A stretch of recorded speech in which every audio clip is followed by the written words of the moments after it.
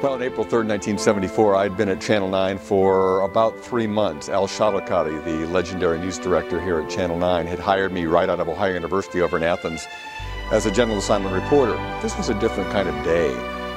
The weather started out very sunny, very nice, and nothing to indicate that there were major storms brewing. As the day progressed, the forecasts got a little bit more ominous. All of a sudden, sirens started sounding.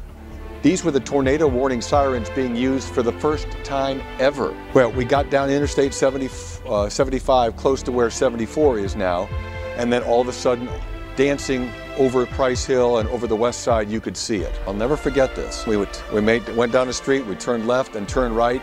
Just all of a sudden, everything in front of us was gone. Houses were obliterated.